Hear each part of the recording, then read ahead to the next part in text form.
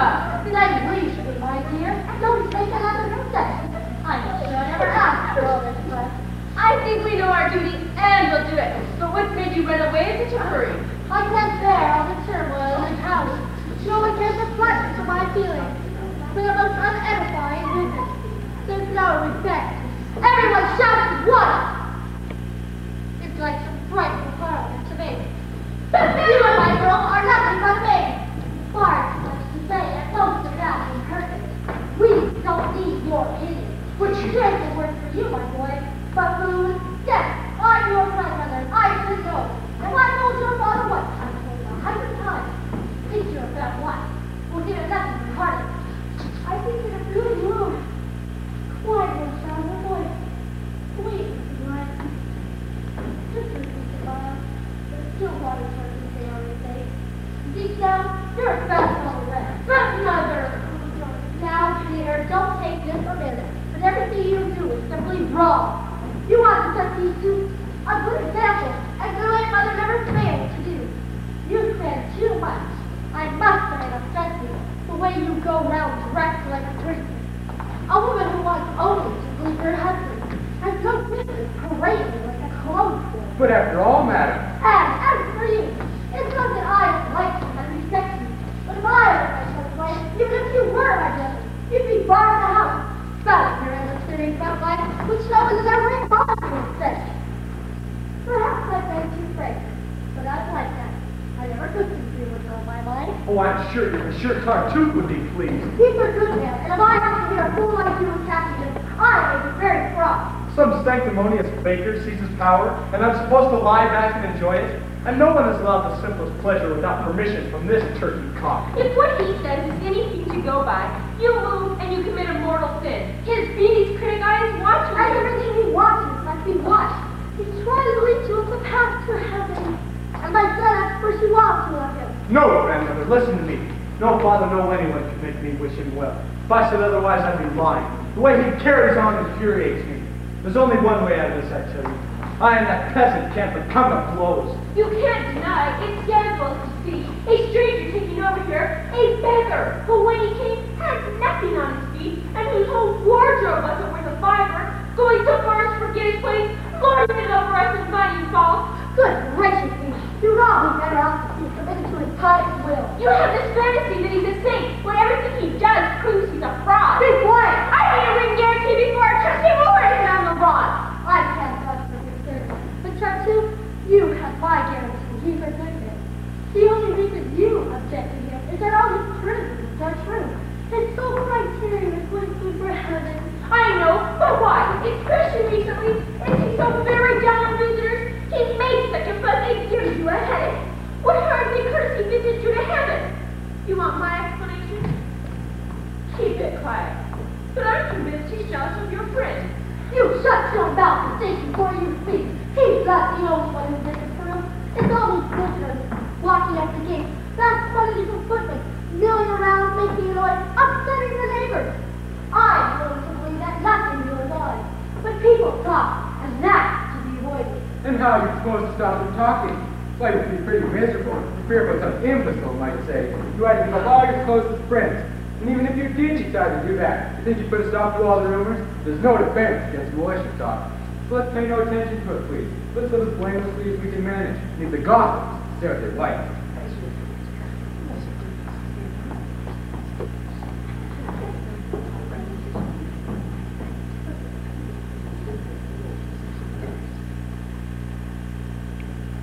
Well, I've got a chance to speak at last. I'm telling you, the wisest thing my cousin ever done is to install Tartuffe. God has said to you, just when you needed, thank your soul when you had gone astray. Listen to what he says. It's for your good. All these dances, these discussions, these songs, all are inventions of the devil. There's never any word of religion. I've chattered, songs, doctrine nonsense. Often thought demolishing their neighbors and spreading slanders left and right until sensible people can't do spitting with them. Dozens of rumors whipped up out of nothing, and as a friend of mine, theology, put it so handily the other day. In the Tower of Babel, that is what you get. Then he went on to illustrate his point.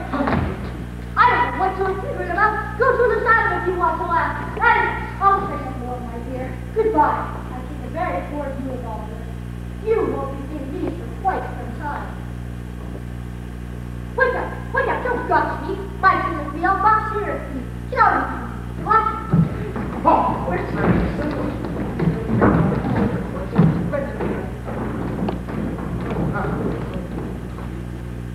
I'm staying, but I don't want her to start on me again. So. What a shame she isn't here to comment on your turn of phrase.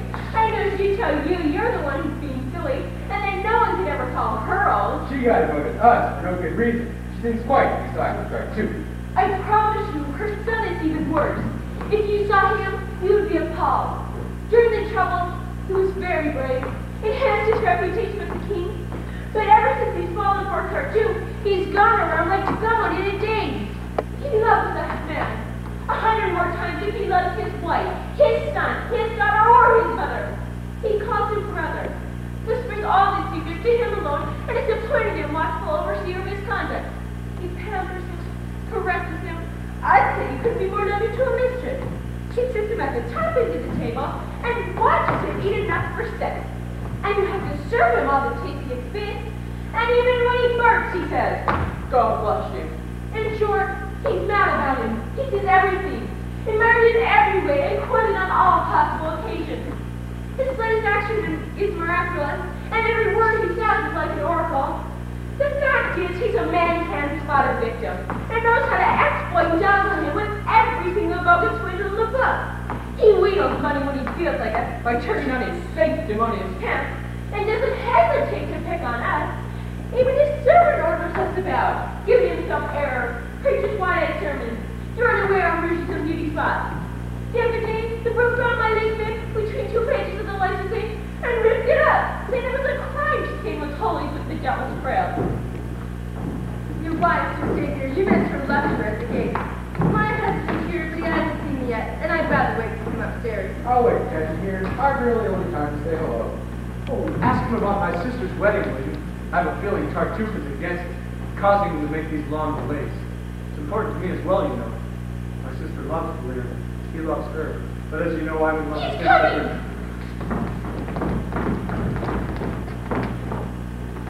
Oh, Cleo, hello. I was just on my way. I'm glad I caught you. Not much out yet, is there? In the country? In Dory. You must excuse me. If you don't mind, I must find out what's been going on. How is everything?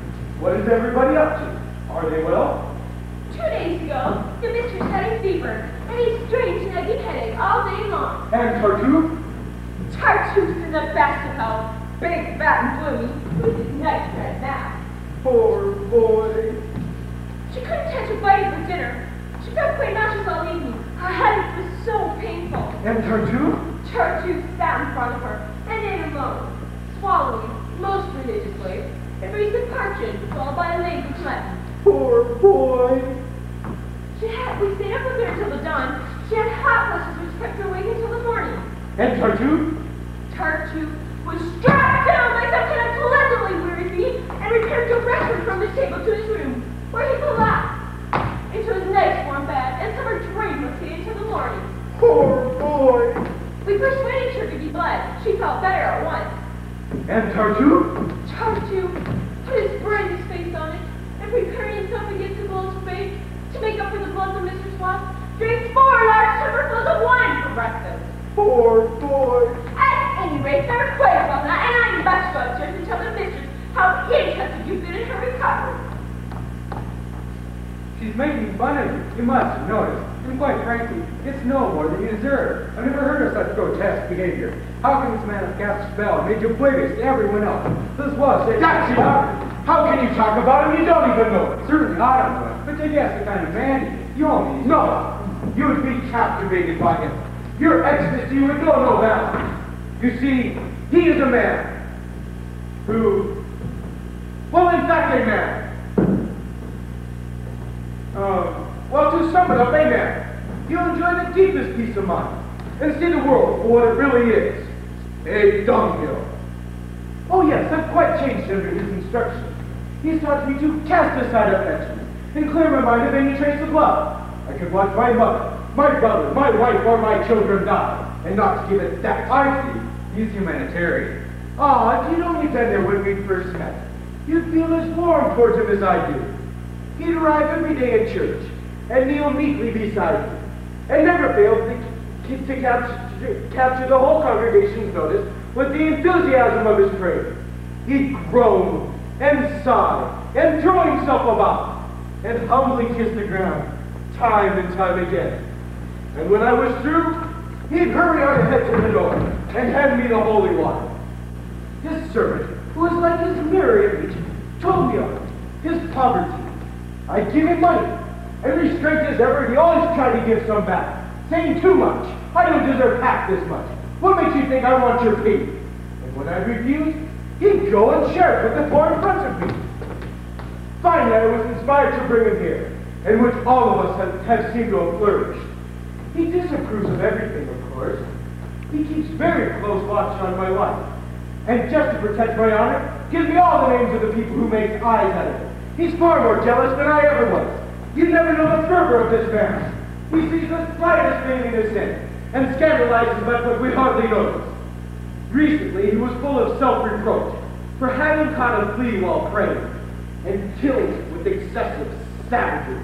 What is this? Are you making fun of me? You must be mad. You think this pantomime... Now what you're saying smacks of atheism. You're tainted with it. And I've not told you once, I've told you 50 times. That's the best way to get yourself into some quite serious trouble. I know, that's what people always say. You want us to be as blind as you are. Good eye says the sign of atheism. Anyone who doesn't wish idols has no respect, nor religious faith.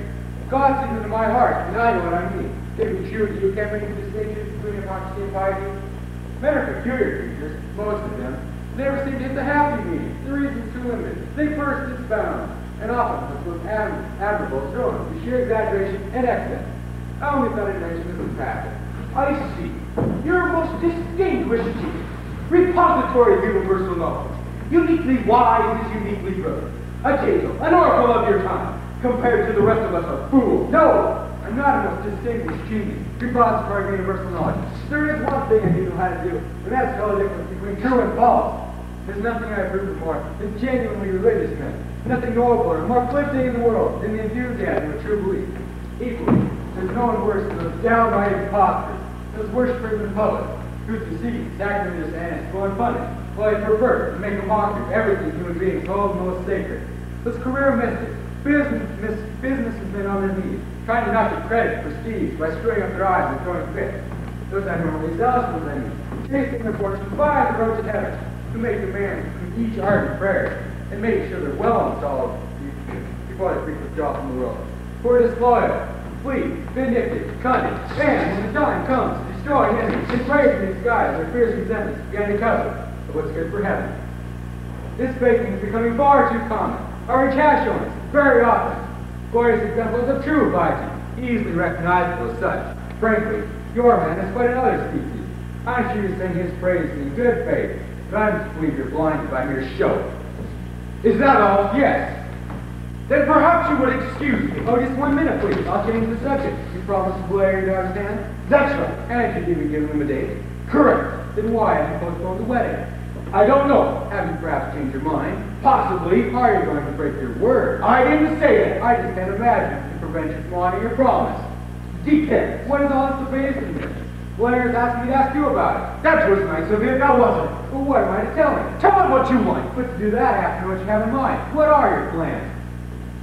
To do God's will. Be serious, will you? Blair's had your promise. Will you keep it? Goodbye. I feel the worst for this engagement. I must be warned of what's going on.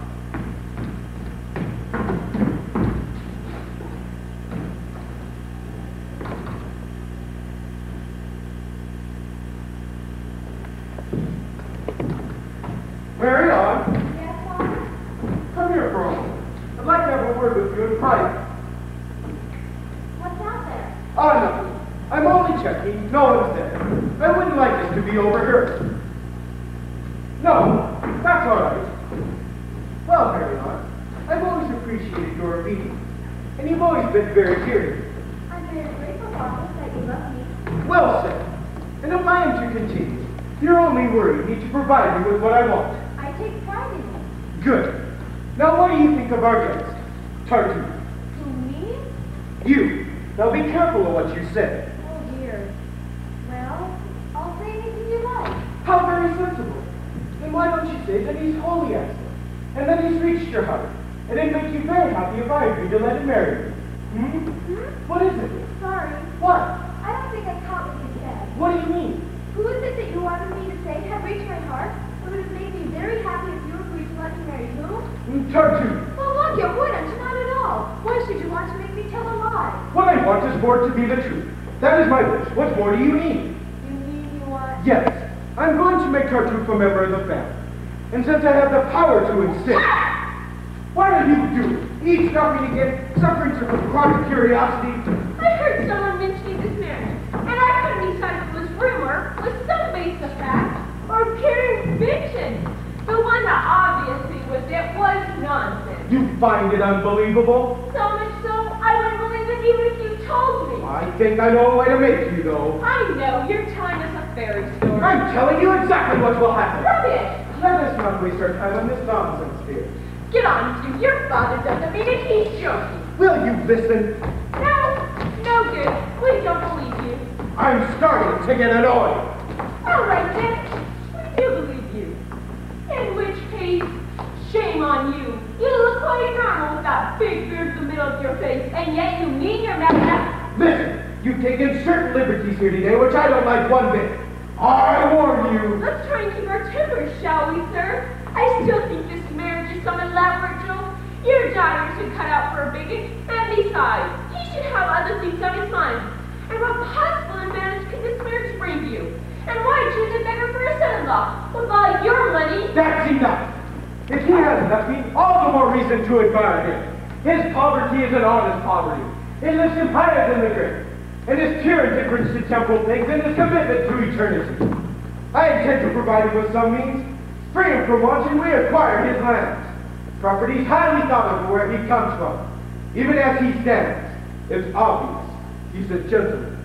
So he keeps saying. And that kind of pride isn't quite fit with his religiousness.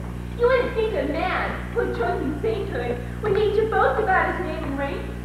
The self-effacing rules of piety hardly accommodate rapid ambition. What is the purpose of his business? This is upsetting you? Let's leave his background and talk about his personality.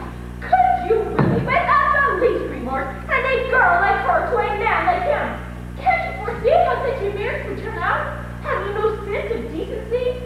If you force any girl to take a man against her will, you're gambling with her virtue. She may intend to lead a life of honor, but that depends on who you've chosen for her. And those whose ways are famously unfaithful have often been driven to that condition. And besides, it's quite hard to be faithful to certain husbands cast in certain molds. And any man who forces a girl to take a man she can't stand is after all a poor God for whatever she may do. So think what danger you're pushing you in. Do I need her to teach me how to live? If you've got any sense, you'll listen to me. Let us not waste our time on this nonsense, dear. It is true I promised you to believe. But he's been seen more than once playing cards. And I'm beginning to think that he's a free thinker. I haven't seen a lot of him in church. Why should he go exactly when you do? He's not like others that are just to be seen. I don't need your opinion. All I know is that heaven smiles on Tartuffe. And that's an asset second to none. This marriage will fulfill your wildest dreams. A series of sweet pleasures. You live together faithfully in love. Like two children. Like two true lovers. You'll never quarrel, and you can find that you can turn him into anything that you would like. A couple, for example, which is all you want to turn him into. That's enough. It's written all over him. It's in his stars. Not all your daughter's virtue could resist it. Will you stop interrupting me? Be quiet. I'm only Get your nose out of other people's business. I'm only trying to help. Well, don't. It's only because I love you. I don't want to be Even loved. though I want to love you. Ha! See, your reputation is important to me. How can I let you lay yourself open to general ridicule? Shut up! How can I let you contract such a marriage in all conscience? Be quiet, Snake, before I...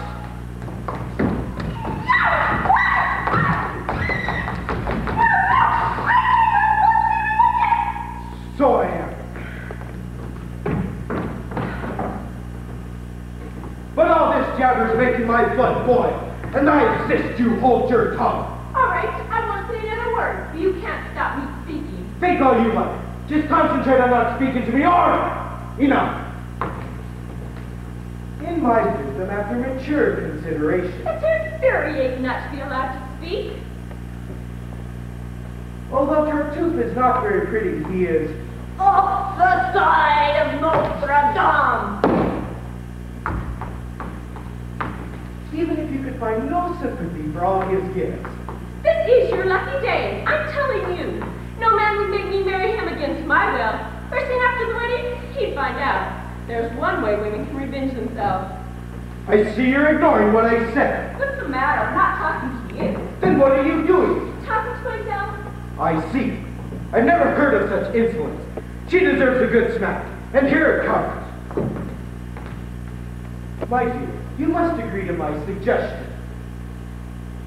The husband I have chosen for you is, well, speak up. I have nothing else to say. Surely there's something. No, don't feel like it. But I've been waiting. You think I'm a fool? Anyway, I insist on your obedience and complete acceptance of my choice. I would be seen dead as such a husband. That girl's a pest. I cannot put up with her without surrendering to a sinful rage. We can no longer go on with our discussion. Her insolence has goaded me to a frenzy. I must get some air to calm me down a bit.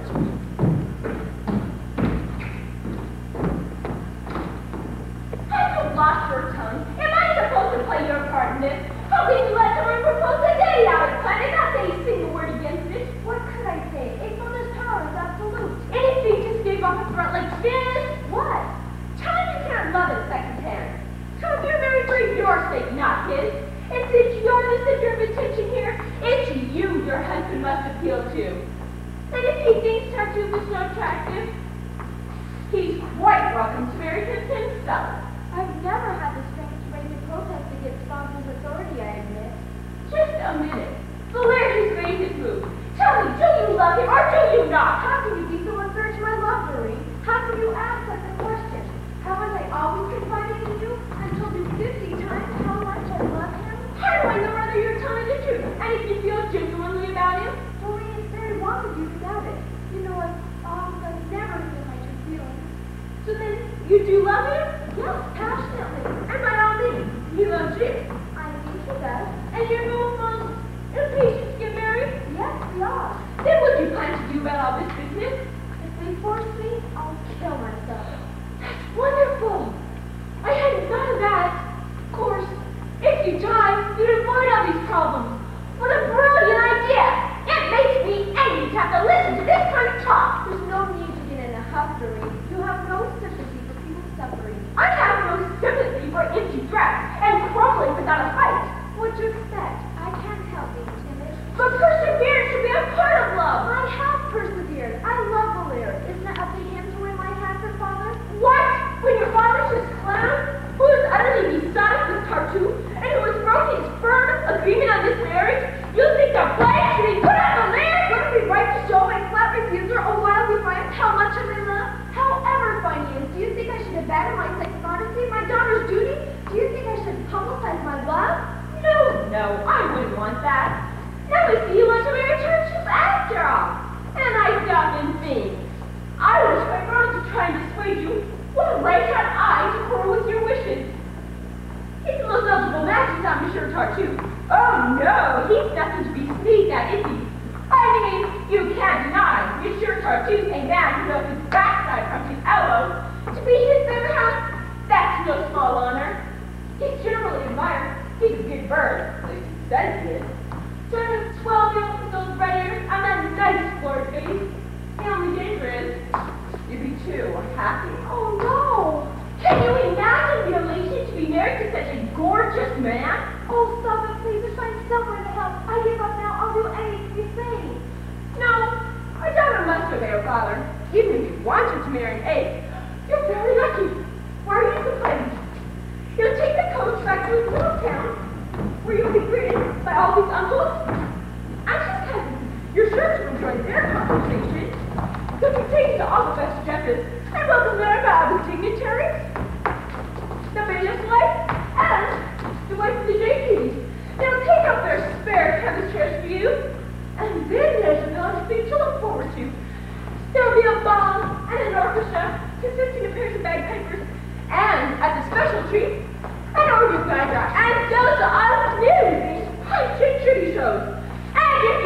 Do you want to kill me? Better if we find some way to help. No, you be stubborn. It must go ahead now. Please, Doreen. No! Doreen! No! Tartuffe, your man, you won't escape him now. You know I've always told you everything. Now help me. No. You are going to be Tartuffe. I see. Well, since you're removed from everything, you must abandon me to my despair and let me my great consolation. I know there's one share in my trouble. Oh, wait, come back. I'll try not to be angry with you. In spite of everything, I can't help feeling sad for you. If I can undergo this cruel matter, Doreen, I know it will be the death of me. Don't worry. I'm sure there's some clever way out. But here's for yourself. I have just heard the most extraordinary piece of news. What's that? That you are marrying Tartuffe. It's true. My father wants me to. Your father. Has changed his mind. He just this minute told me. Oh, what, seriously? Yeah, seriously. He seems determined that I should marry him. And what do you intend to do now? I don't know. Well, there's an honest answer. You don't know? No. No? Well, what's your advice? Oh, my advice is to accept. That's your advice? It is. You mean it? Certainly I need it. It's a handsome offer, well worth your attention. Well, then, I'd better follow your advice. I don't think that would be too hard for you. No harder than it was for you to give it. I did so in the hope of giving pleasure. Whereas I shall now follow it to please you. Well, let's see how they can get out of this. Is this what love is? Was it just I'd rather deceitful? not discuss it, please. You said quite openly that I should marry the husband I've been offered. I'm announcing that I intend to do so, following your excellent advice. You shouldn't use my stand as an excuse. You've already decided, and you're grasping at this silly pretext to justify breaking your word. It's true. You put it very well. I'm sure you never really loved me. You're entitled to your opinion. Yes, I am entitled, and I may manage to forestall your plan by taking my proposal somewhere else. I wouldn't be surprised. You're so good looking. Let's leave my looks out of it, shall we? They can't be that good as you just yourself demonstrated. But if there's somebody who feels kindly for me, and now I'm free. Won't be ashamed to remedy my loss. Your loss is far from great. I'm sure you'll have no difficulty finding consolation. You may be confident I'll do my best. Being abandoned puts us on our mettle. We must make every effort to forget the person who's responsible. And even if we can't quite succeed, we must pretend. To show oneself in love with someone faithless would be the most unpardonable weakness. What an exalted, lofty sentence. I don't think anyone can disapprove. I suppose you think that I should keep my love for you alive and burning endlessly. Watching you fall into someone else's arms without the right to find some new allegiance for the heart you rejected? Not at all. That sounds the best idea. I wish you had done it already. Is that what you wish? It is. Right then. I'm not staying here to be insulted. I'll do you a good turn by leaving. Fine. You should at least remember that it's you who's driving me to this extreme. I will. And that this plan is only following your example. Following my example? Yes. Well, that's enough. I'm leaving you like you said. I'm pleased to hear it. This time it's for good. Wonderful. What? Did you say something? Me, you're imagining things. Right then, I'm off. Goodbye. Goodbye. What? I've left you this far to see how long it goes. Hey, Monsieur Hilaire! What do you want, Marie? Come here! No, I'm too upset at what she wanted, so don't try and talk me out of it. Stop it! No, look, it's all settled. He can't bear the sight of me. He's only leaving because I'm here. I'd better go instead. Oh, now it's her. What do you think you're off to? Let go! Come back! No, Doreen, it's no good. I see my presence is a torment to her. The best course is to free her of it now. What? Again? No! If I'm gonna let you come here, both of you, and stop this nonsense. What do you want? What are you trying to do? Bring you together and get you out of this. Have you thought of that to serve this kind of blow? Did you hear the way she spoke to me? Thank you. Have you thought of that with your temper like this? Didn't you see the way he treated me? I mean, you're both as stupid as each other. All she wants is to be yours. I know it's true. Oh, and you. All he loves is you. He only wants to marry you. I'd stake my life on it. Well, then why did you give me that advice? Why did you ask me for it? I'd like to know. Oh, you're both mad. Here, give me a hand. Come on. My hand, what for? And you as well. What use will this be? My God, come here quick. You love each other far more than you think.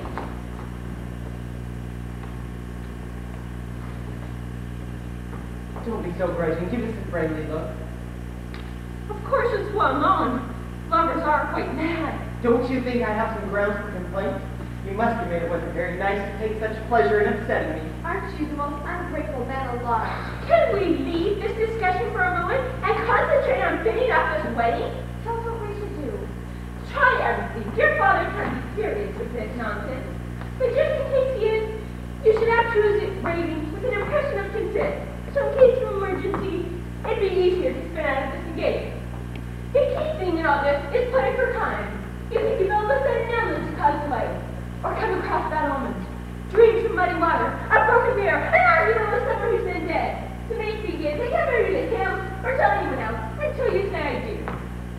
Also, I'd say, to be on the safe side, it's best you not be seen together. So now, you get him to start to keep your friends Tartuffe, pressuring him to keep your promise to you.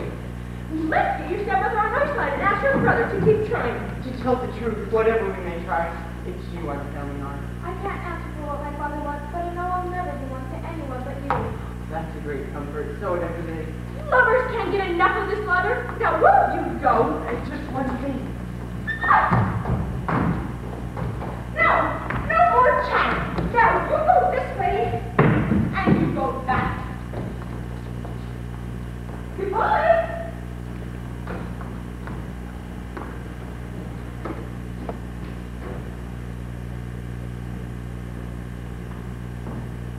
I deserve to be struck dead on the spot, treated like a miserable nothing if I don't think up some brilliant idea. And when I do, no power on earth will stop me. Oh, please, there's no need to exaggerate. It's just a suggestion of your father's. Not every resolution is carried out. There's many a split. I must scotch this swine's plots. 2 words I must whisper in his ear. Calm down. Let your stepmother deal with him as she's dealing with your father. She has some kind of influence on Tartuffe. She can say whatever he pleases, and he's always indulgent. Perhaps he's even smart with her. I hope to God he is. That would be fun. In fact, she's summoned him here on your behalf to sound him out about this marriage this morning you used so much, and ask him how he feels about it, and explain the difficulties it will cause if he were to encourage the idea. His servant says I can't see him right now. He's praying. But he also said he'd be down here. Now will you please go and let me wait for him? Why shouldn't I just be there while they're talking? No, they must be alone. I wouldn't say a word to them. Oh, you're joking. We all know the short fuse you're on. That's just the way you go and spoil everything. Now go. No! I can watch without losing my temper. Oh, you're so annoying. Oh, here it comes. Ah, my hair stripper on. Please put it away next to my birch. And I want you to pray for him with eternal guidance. If there are any visitors, tell them I'll be proficient, distributing what few small coins I have. Hot room humbug. Yes, what do you want? Too Thank terrible. goodness. Before you say another word, take this. For what? Cover your breast. I shouldn't have been exposed to them. That sort of thing does damage to the soul. It can give rise to guilty thoughts. I didn't know you were so vulnerable to temptation. I didn't know flesh made such a big impression on your senses. I can't see why you should get so overheated. I mean, I'm not so easy to arouse. For instance, I could look at you stark naked and not be tempted by a single If inch. you don't show some modesty, I'll be obliged to leave you. No, you won't. It's me who's going, so you can calm down.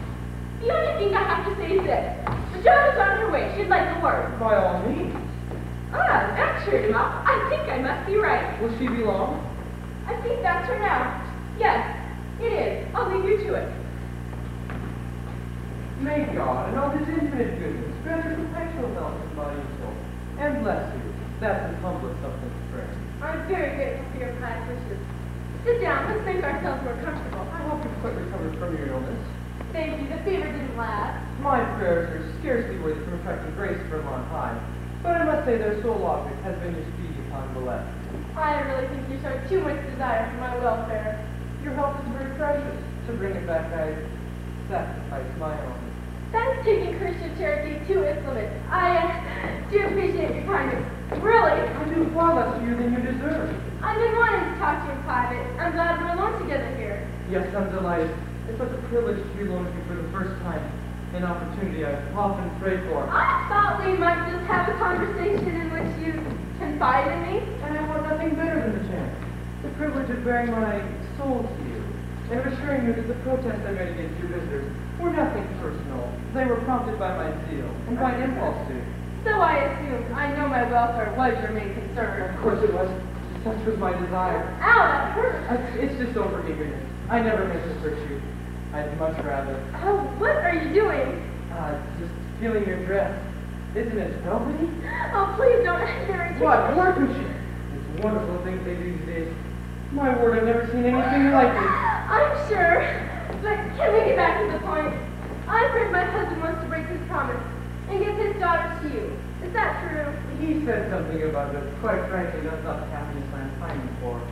All my desires are concentrated on a different set of wonderful attractions. Oh, you have no time for earthly matters? My heart is not entirely made of stone. I know your aspirations are toward heaven. Sit down here, nothing to distract your will. The love we feel for the eternal beauties doesn't preclude a love for what is temporal. Our senses can easily succumb to the spell of God's perfect creation. His glory is reflected in your sex. But in your case, it's more than that. He's revealed his rarest wonders and lavished such beauties upon you. We're dazzled. We're carried away. And I can't look at you, you perfect creature, without admiring the Almighty in you. Struck to the heart with blazing love in front of God's loveliest self-portrait. Oh, at first I was afraid this secret passion was a cunning subterfuge of the prince of darkness. And I even determined to avoid you, thinking you might jeopardize my salvation. But then I realized in such a love there could be no guilt. It could be reconciled with purity. And that's when I surrendered myself to it. I confess, it's very bold of me to dare to offer you my love like this. But I'm relying wholly on your kindness, rather than my own unworthiness. My hopes, my well-being, my peace of mind are in your hands. My suffering or my bliss depend on you. And only you can make me happy or unhappy, just as you choose. Well, that's a very gallant declaration. It's to say, somewhat unexpected. I think you ought to have reflected a little and held back from such a step. A man whose reputation as a saint. Why should a saint be the less human? If you come with your heavenly attractions, a man just gives way. How can you reflect? It may concern me to say such things for now, but after all, I'm not an angel. My declaration seems languidly the real culprit to enchanting beauty. Ever since I first saw superhuman radiant glory, you've ruled my mind. If you were to show some favor to your unworthy servant's tribulations, if you would deign to stoop down to my level, and out of kindness offer me relief to this prodigy, I guarantee my eternal, unparalleled devotion. Your reputation would be safe with me. You'd run no risk of notoriety. Your eloquence is unambiguous enough, I think. But what if my husband were to find out about this proposal? Don't you think it would do damage to his friendship for you? I know you're too generous for that. You will forgive my recklessness. With the violence of passion which offends you, you will tolerate as human weakness. And bearing in mind your looks, you will acknowledge that I'm not blind, and men of flesh and blood. Others might take another line perhaps, but I prefer to exercise discretion. I will say nothing of this to my husband, but in return, I want something from you. I want you to support quite openly Valeria's marriage to Mary on, and to give up your unfair influence to enrich yourself. No! No, I was in there and I heard everything. It's as if heaven led me there to crush the hubris of a treacherous enemy and give me the potential for revenge against his insolent hypocrisy, the means to disabuse my father and expose this monster's attempts. No, Tommy, is it enough that you to prove to be worthy of my reprieve? I've given my word. Please don't make me break it. It's not in my nature to make trouble. When that let us off foolishness like this, I want to dream of worrying her husband. You have your reasons for that attitude, and I have mine for disagreeing. I think to let him off would be a joke. His insolence and sanctimoniousness have got the better of my justified protests far too often, and caused too many upheavals in this house. This liar has led my father by the nose for far too long, and done his best to undermine my love as well as Valeria's. Now heaven has offered an easy way of unmasking the traitor. I have to take this opportunity. It's far too providential to be missed. To have it in my hands and let it go would mean I would deserve to lose this chance. No, Tommy! No, please, you won't persuade me to forgo all the pleasures of revenge. I have what I need to conclude this business. Here's the man who put my mind at rest. Now listen, Father, just make sure you are. Something's just happened which may startle you. To reward for all your kindness. And that by that man with the fat penis. He's just been showing his great love for you, which doesn't even draw the line of making a cockle of you. This cottage is making a proposition to your wife. You know her gentleness and discretion. She wanted very much to keep this a secret. But I can't indulge his shamelessness.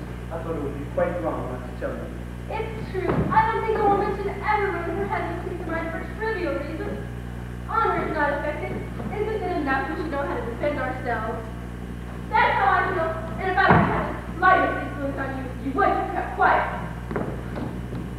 My God! Can it be possible? What they say? Yes, brother, I am evil. I am guilty. A wicked sinner sunk in iniquity. The greatest criminal that's ever lived. Each second of my life is stained with filth. It's one huge seething rubbish heap of vice. And heaven's clearly seized upon this chance to humiliate me as a punishment. I wouldn't have the arrogance to deny every sin that I'm accused of. So feel your anger, believe what they say, and throw me out of the street like some delinquent. However, it's a shame you pile upon me. It couldn't be as much as I deserve. You wretch! How dare you fabricate this lie? To try to plot his purity and virtue. You mean this hypocritical surrender to make you doubt? Be quiet, you little No, peasant. let him speak. It's wrong of you to blame him. Why should you favor me in this dispute? Do you trust your show? Do you think I'm bitter just because I think so? No, you're letting yourself be tricked by thinkers. I'm sorry to say that I'm not at all the man I seem to be. Everyone takes me for a good man, but the simple truth is I'm entirely worthless. Come on, my boy. Speak up. Call me a traitor, a lost soul, a degenerate, a thief, a murderer. Crush me with violence. I won't deny it. I deserve them all. And on my knees I welcome this disgrace, in expiation of my life's crime. You go too far! Aren't you ashamed, you wretch? You mean you're taken in by Be quiet, you gallows bird! Oh, please, brother, get up. Scum me! Be quiet! This is too fine going forward! I'll break your arm! Don't lose your temper. I got myself any punishment. Then see him take a scratch on my account. Oh, you upstart! Leave him be. If necessary, I'll ask you to forgive him on my knees. You can't be serious. See how kind he is, you louse, but silent! What I said silent! I know your motives for attacking him. All of you hate him. I've had to watch my wife, my children, and my servants hound him. No method is too great when it comes to driving this good person from my house. But the more ways you try to get rid of him, the better ways I'll find to keep him here. And to annihilate my family's arrogance, I'm going to give him my daughter soon. You're going to force her to accept his hand? Yes, bitch. And despite you despairing me. Ha! I defy you all. I am going to teach you that I am in charge and I will be obeyed. So take back what you said this minute. Down on your knees and ask him to forgive you. Who, me? Me ask this unscrupulous fake? So you refuse, you ruffian, and insult him. A stick! Bring me my stick! And you let go. Out of my house. And don't you dare come back. All right. All right, I'm leaving. Get up now. I hereby disinherit you, you jailbird. The only thing you'll get from me is my cart. What a way to insult a man of God. Oh, Lord, forgive this trespass against me. Oh, if only you knew how much it hurts when people try to blacken me in your eyes. Don't. Just to think of the ingratitude is such a cruel torment to my soul. The horror of it, my heart is so heavy, I can't speak. This will be the death of me. You louse! I'm sorry, restrain myself! I should have knocked you senseless there and then! Oh, please, brother, calm down. Don't get so upset. It's time to put an end to these dissensions. I know I've been a cause of trouble here, and I can see no alternative to my own. You can't be serious. They hate me here. They're trying to make you doubt my integrity. So, you think I'm going to listen to They them? won't stop attacking, that's for sure. And accusations which you now reject are bound to take their toll eventually. Impossible. Brother, you know how a wife can easily delude her husband. No, never. If I were to leave here forthwith, they'd have no grounds for these attacks. So then, You must stay. My life depends on it. well, in that case, I'll have to sacrifice myself. What? No, we'll say no more. I know it is necessary. Honor the crabs are plant, and our friends have obliged me for preventing this rumor of suspicion by avoiding your right. I won't be seen here. No, I defy them all. My greatest pleasure is to make them angry. You'll be seen with her constantly. And that's not all. To show them what I think, I'll leave you my soul there, and waste no time in handing over all my worldly goods. You're my friend, and you'll soon be my son-in-law. Dear to me, my far than my own son, my wife or my relations. Oh, won't you please accept my offer? Well, God's will be done. Poor boy! Come on and let's go draft the papers and let the jealous lot gag on their own spite!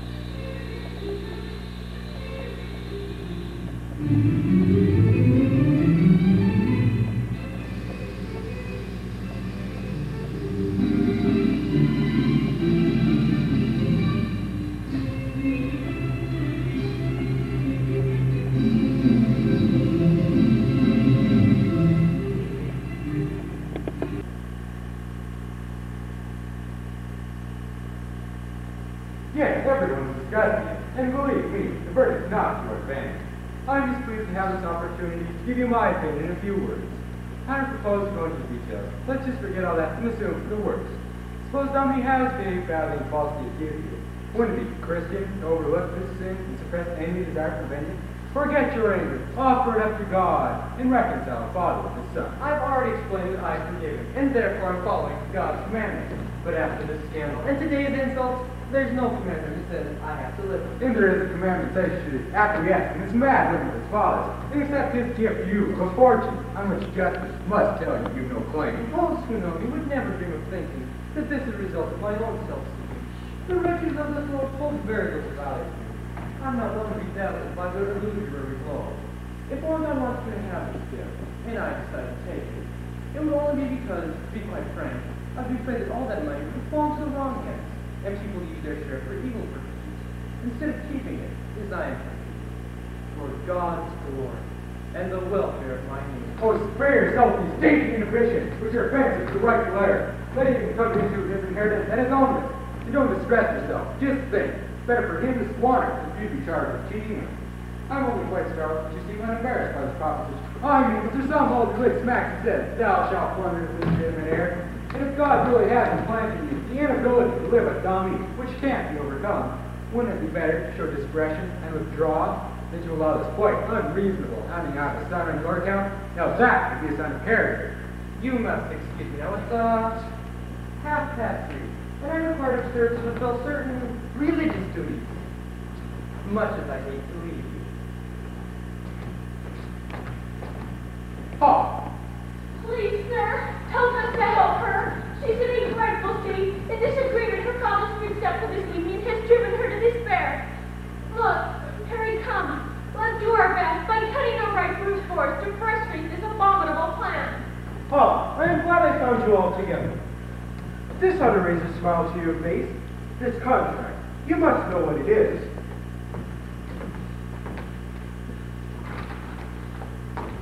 God knows how painful this is for me, and for his sake, by anything that's capable of reaching your heart, realize your father's words a little and accept my love from having to obey you. Don't impose this harsh law on me, and so reduce me to wish to God that I were not your daughter. And please don't ruin this life for me, Father. This life you've made me. If you must and pours the drink has been allowed to cherish. At least I beg you on my knees, be kind, and don't condemn me to a mental.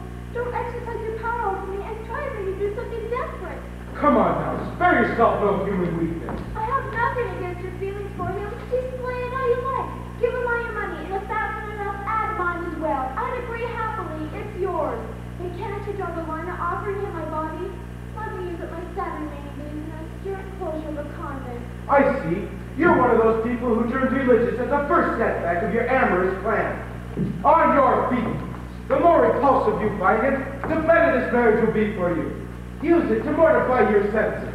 That is all. I don't want any more naked. But sir! Speak, wife. Don't speak. I utterly forbid it. If you'd allow just one word of advice, yes. Your advice is always admirable. Well argued, and I thought you agreed. But you won't mind it this one time.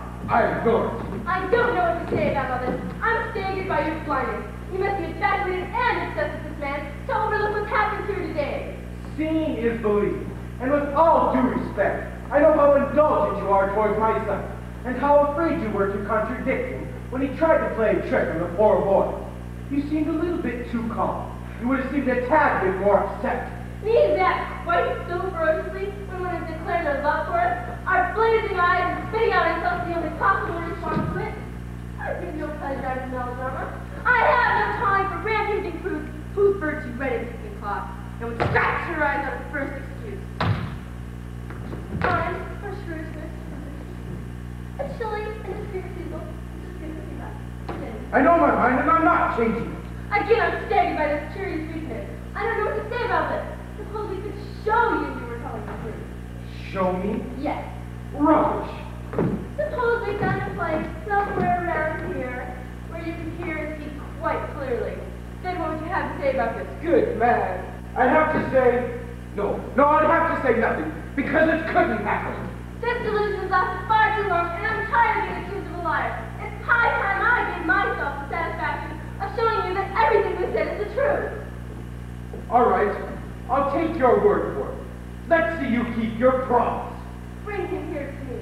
He's cunning, and he may not be so easy to catch out. No one loves to see it easy. That is, he leads people to fool themselves. Bring him downstairs. And you two had better go.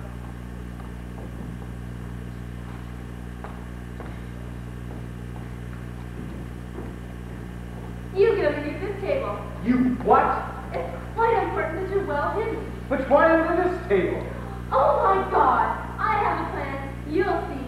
Now just stand there and mind he doesn't see you. I must say this is all very silly, but I'm interested in seeing you prove your point. I don't believe you'll have any complaints. Now, don't be surprised or at all shocked if I sound strange. Remember, I have promised to convince you, and I shall coax, since I'm reduced to this hypocrite from me taking his mask off. I shall encourage his insolence and stimulate his recklessness.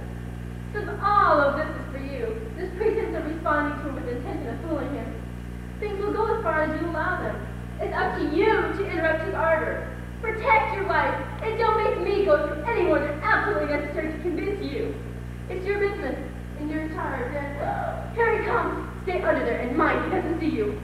I'm told you have to see me in this room. Yes, there's a secret I must tell you. But first, check outside the door and make sure no one's likely to surprise us.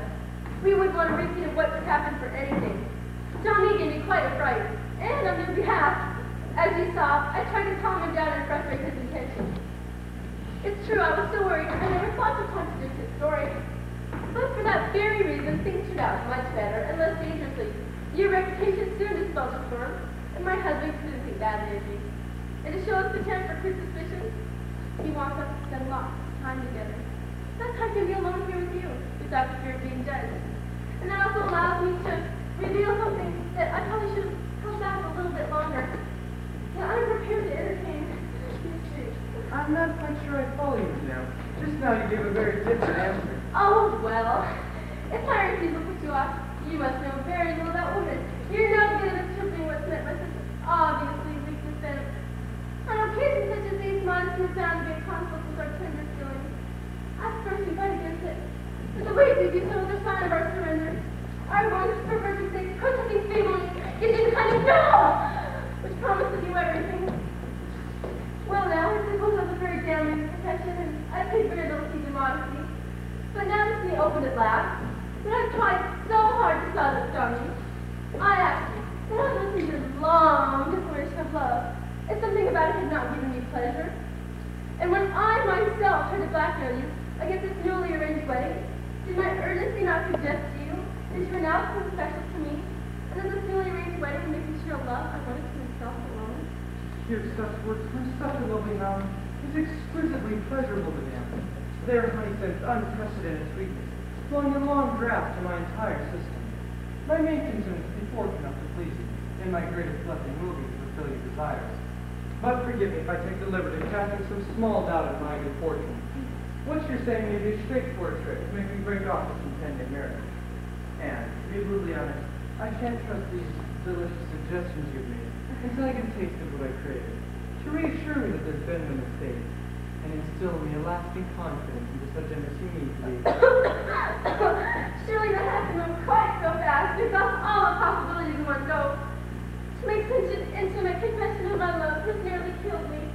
And now you say that's not enough? That you won't be satisfied until this thing has gone as far as it can go? An undeserving man can never quite rely on hope. In conversation's not a firm basis for love. It's also easy to have some doubts about a glorious future. Once I've enjoyed it, then I'll believe it. You see, I don't think I deserve your kindness. I can't accept my boldness as paid off. I won't believe it. Not until you find some realistic method to convince me. Oh my God! Now you're behaving like a tyrant and plunging me into strange confusion. Your love has taken passionate control, and your desire is so violently demanding. Is there no way out? Won't you give a girl breathing space? Is it right of you to take advantage so insistently of this weakness you know I have? But why? If you could my advances, refuse me the definitive credential.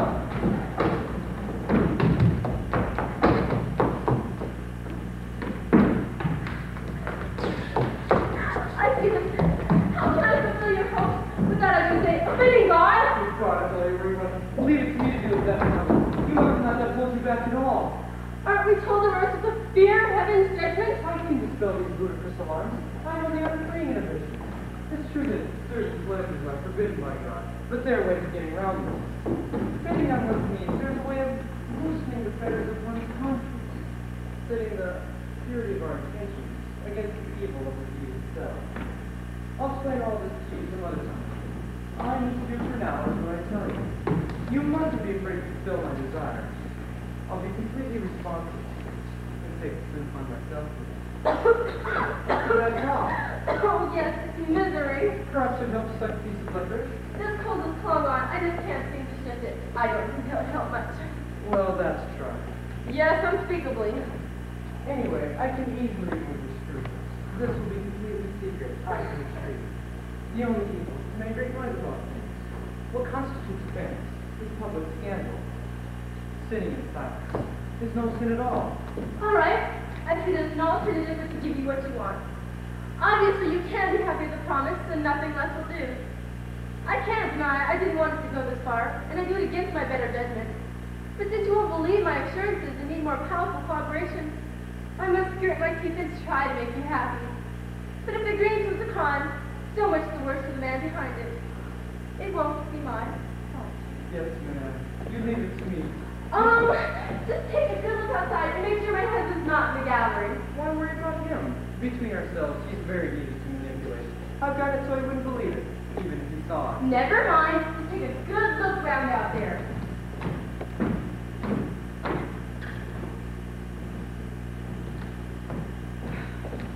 So, you were right. What an appalling man. What, already? He's not finished yet. Get back underneath that tablecloth. We wouldn't want you to make any unfair assumptions.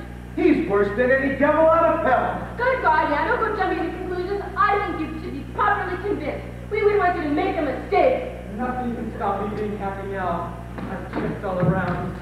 There's no one my delight. Slow down! You're letting your desires run rampant. I wouldn't get too excited if I was you. So, my good man, you thought you could deceive me. When you give in to temptations, nobody could say you do it by half. Marry my daughter, left me for my wife. Well, I've seen enough, and I've made up in my mind. That's all I need. I did this all against my better judgment. I couldn't think of an alternative. You mean you think that I'm... Let's have no fuss. Take yourself off without further ado. Are never meant to get out of my house. Now. No. You get out. Because it's my house now. It won't do you the slightest good to rub up these cheap excuses to get rid of me. Attacking me is more dangerous than you think. I am waiting, punishing imposters. Revenging this insult to God, and making people who try to throw me out. Repent.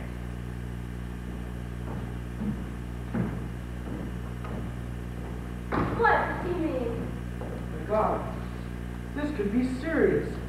What? What he just said.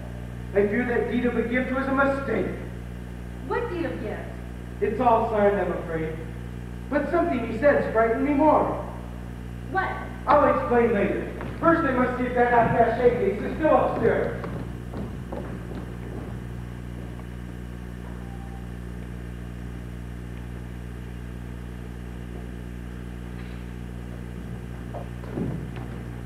Then where are you off to?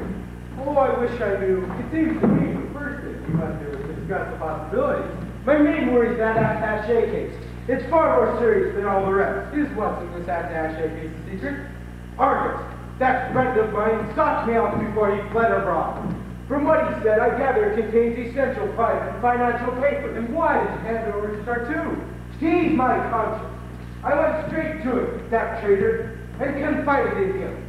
He persuaded me to give him the case, on the grounds that if anybody asked, I could deny I had, and still keep my mind clear of any perjury. Oh, I'd say things look black to you. To be frank, this indiscretion to your gift was undertaken by much delay.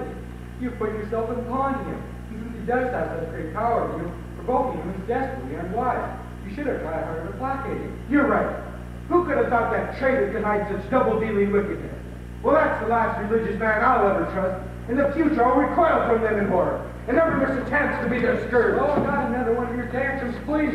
You don't know what a happy meeting is. You would never coincide with reason. You realize the mistake is that you're duped by falsifying multiplying cutting make up for it. By trying to do an even greater trap. You're not seeing the difference between men of honor and this contemptible degenerate. Just because Washington passed with his lineage of hypocritical austerity, brazenly cheated you, then assuming all men are like that, and genuinely religious people don't exist today. These sons of thought get atheism. Learn to distinguish virtue and assembly. Don't be too careless with your admiration. You show necessary moderation. If possible, don't falter to hypocrites, but equally, don't attack your devotion. And if you can't help going to extremes, better to make the same mistake again. Is it true that this wretch has threatened you, Father, forgetting all your kindness to him, and now with vile infuriated pride, he's turned your generosity against you? Yes, my son. I've never suffered so much. Leave it to me. I'll cut his ears off. There's no point holding back against that kind of shamelessness. I'll get you out of this. There's only one answer. I'll beat his head in. Voice up you! Now you please calm down. You're living in an age, in a kingdom, where violence is never the solution. What's going on here? What are all these movements? Unprecedented things which I have witnessed. The rewards of my generosity. I take a poor man in most villages, put him up and treat him like my brother. I give him my money and my daughter. And all the while this criminal nurtures a black plot to seduce my life. I'm not even content with that. He dares threaten me with the gifts that my foolish kindness has armed him with. To bring me down to what he was. A beggar. Poor boy. My dear, I simply can't believe that you do something so wicked. What did you say? People are always so really good. What can you mean? This is a great household as well as how much you hate it. Hated? What's that got to do with what I've just been saying? When you were a little boy, I told you 50 times, in this world, virtue always persecutes. The enemy is big eye, but enemy never. What's that got to do with what's just happened? I expect they made up all sorts of stories. I already explained. I saw. There's nothing so ingenious as a gossip. I'll swing for you yet, Mother. I saw him do these wicked things myself. There's always going to break my eyes and tongue. No one on earth can get away from that. This conversation is ridiculous. I saw him. What I just did was describe the scene. How many more times must I repeat myself? Must I show myself hoarse? Apparently, to deceive often and time, you must always go by what you see. I'm going mad. Suspicion is human nature, and good stuff often mistaken for I suppose the urge to kiss my wife has some religious motive. Well, that's what you think you have set aside. You should have waited to make really good. Should I have waited till in front of me? No, you make me say things I'll regret. No, he's just here. He's so in love with Percy. I simply can't bring myself to believe him to the wicked things that you accuse him of. You're making me so angry. I don't know what I'd say if you were my own mother. That's how it goes, sir. And it serves you right. You wouldn't listen, and neither will she. We're wasting time with this utter nonsense. You should be using to drop some plans. We can't afford to dream. He's a real threat. Do you really think he'd dare to see them through? He wouldn't have them face to drink for tea. It would seem too blatantly ungrateful. Well, I wouldn't bank on it. He'll find out ways to justify his handiwork against you. And I've seen people caught in labyrinths once related wasting down on much less evidence. And as I said, knowing his power, you shouldn't have provoked him. You're right. But how can I control my fury against arrogance? I wish there was some way of building a negotiated settlement. If I would have known him so well under distance, I would have never given him fresh ammunition. Go see what that man wants. A visitor now is all I need. Good afternoon, dear sister. May I speak to Mr. Orgon? He has company right now. I doubt he can see anyone. Oh, I'm not here to make a nuisance of myself. I don't think he'll have cause to regret my visit. I'm here to do him a good turn. What day is it? Just tell him I'm here for his own good, on Mr. Tartuffe's behalf. He's quite polite. He's here on Monsieur Tartuffe's behalf. He says he's doing you a favor. You must think who he is and what he wants. Perhaps he's here to make a settlement.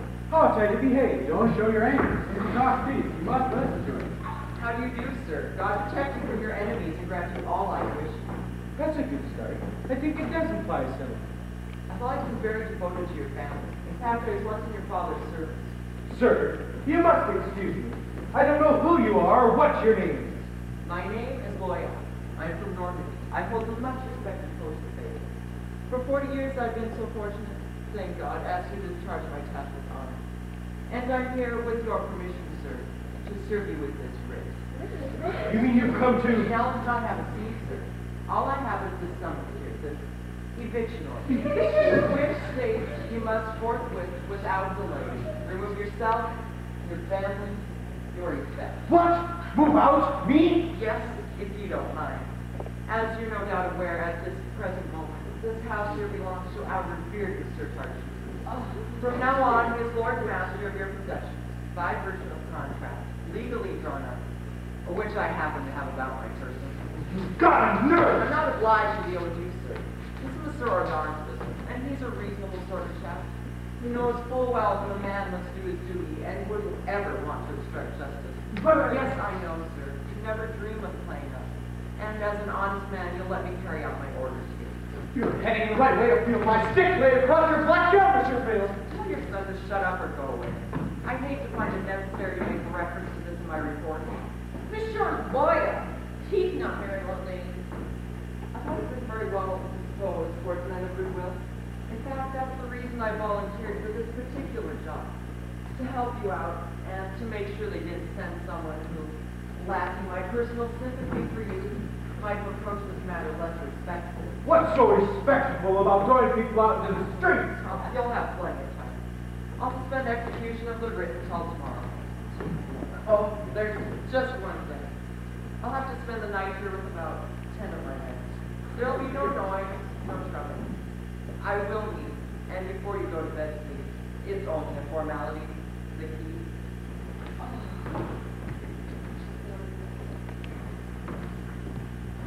I guarantee your sleep won't be disturbed, and there'll be no unnecessary suffering. Just be ready first thing in the morning to clear out every last household utensil. My men will help you. Everyone's handpicked to render you assistance with the move. I don't think one can say fair that, as I've been so lenient with you, I request a corresponding temperance on your part as I go about my orders here. I'd willingly give up my last few coins for the great pleasure of punching this buffoon hard in the nose. Spoil everything. My double ditch. You better pull me back. You're not such a good frog, bad Monsieur Loyal. And I hate you. You hate me. Oh, that kind of talk is astral, dear. Women are allowed to offer accusers just like everyone else. Right, now that's enough. Give us our piece of paper and be off. I'll see you all very soon. God bless you all. May he stand before the man who sent you! Well, Mother, am I right? Look at this writ. I'm instructed this bottling. I think you're being rather hard on him, sir. This is a proof of his goodness, a vital love of his love for his neighbor. He knows that money frequently corrupts, and out of the goodness of his heart, wants to take away this threat to your salvation. Be quiet. How many more times must I tell you? Come on, now let's go and discuss the options. Surely if we were to expose his insolence, his tenders seem too lax for him to profit by it. I'm sorry to impose on you like this. An urgent danger made me feel obliged to. A very close friend of mine who's aware of my connection with you. As for my sake, to breach the confidentiality owed to the state and pass on information which gives you no choice but to run away. An hour ago, that swine who for so long has cheated you, denounced you to the king, and among other accusations, gave him a case belonging to an enemy of the state whose secrets he said you kept. So neglecting your duty as a subject. I don't know the exact crime you're accused of, but orders have gone out for your arrest, and Tartuffe has been told to come as well to help the officer who has been sent to fetch you. That's how the traitor's been trying to reinforce his claim to take all your possessions. He really is an evil monster. And the slightest hesitation could be fatal. Here's 1,000 louis I brought for you. My carriage is waiting at the gate. Don't let's waste time. This is a thunderbolt. The kind of thing you simply can't escape from unless you run. I'll take you to a safe place and stay with you until you've got away. I don't know how to thank you for your kindness. I want to be able to repay you. But someday God may express the true gratitude for this rescue. Goodbye. And take care of Hurry up. Gotta go down as necessary. All right. Not quite so fast, my friend. It's not so very far to where you're going. Remember the king. You're under arrest. You traitors! You've been saving this collapse. A combination of all your betrayal. A criminal delivering the death blow. I'm impervious to your insults. I'm trying to be tolerant in the sight of God. How admirably self-controlled you. How insolent! He takes the name of God. Completely unmoved by your resentment. All I'm trying to do is my duty.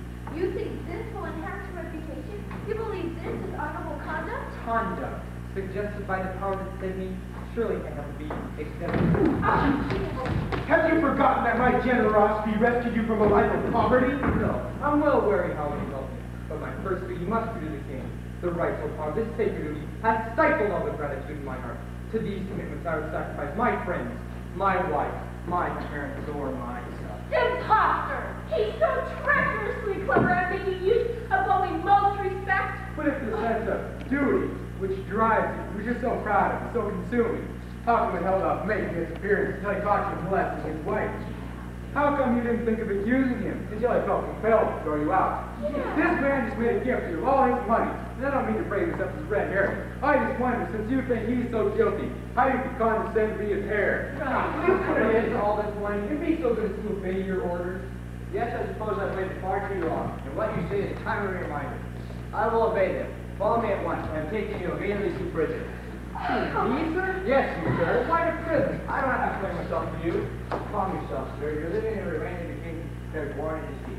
A king whose eyes can see into your heart. You know plots of cunning chemistry. The sharp perceptiveness of his great mind puts everything in its proper perspective. He's too intelligent to be swayed by passion, or to fall into any kind of excess. He's always paid tribute to a real figure, without letting enthusiasm blind him. His loves are genuine, and his never closes his mind to horrors of bad faith. He seems to be more effective traps than this man, Ken. He never really stood a chance. His first percacity is scurried at once. The wickedness of this man's secret heart. You can't even out to him, he betrayed himself. By a supremely fitting stroke of justice, he let slip something which allowed the king to identify him as a wanted man, whose long record under another name is like book of lists of vicious crime. His Majesty also despises vile disloyalty and ingratitude to you. In addition to all other horrors, it only made me his sub-order, to see how far this shamelessness would go, before it made full institution. The king must be stupidly in presence of all its sacred and cheap life and belongs. If you exercise the province, and you break the contract 2 times to give him everything that you own. And finally, you pardon and crime your friend's exile makes you commit, as a reward for your support during your troubles. Just to demonstrate that he knows leave out the favor is when he least expects it, and he cherishes his deserving and remembers his good of bearing grace. Thank God! What a relief. A happy end. Who would have thought I'd reach him out this way? What about this then? No, stop it. Don't stoop to mere abuse. Just let him go. Poor wretch. The his unhappy fate, and don't add to the yoke that must be crippling him. His hopes may encourage him to turn his lives into the paths of virtue, turn against his evil and repent, and cause our great king to temper his justice. Meanwhile, you must go on your knees to him and show him how grateful you are for his lenience. Yes, well said. Let us go and kiss his feet, and thank him for his kindness. And with that duty acquitted, we must meet another necessary obligation. The rewards for a sweet and generous love, by celebrating your wedding, Valir.